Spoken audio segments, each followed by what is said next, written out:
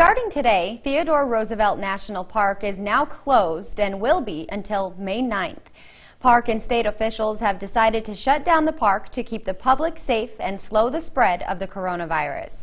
This closure applies to the visitor centers, trails, and campgrounds. KX News spoke with a park official who says since the pandemic has hit, they've seen a high number in visitors. But they say there isn't enough staff this time of year to accommodate the amount of people they've seen over the last month.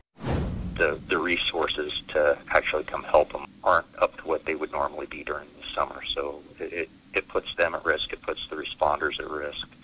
And this time of year, we rely heavily on our local agencies. If someone is found on park grounds, they can receive a citation and even be fined for violating the order.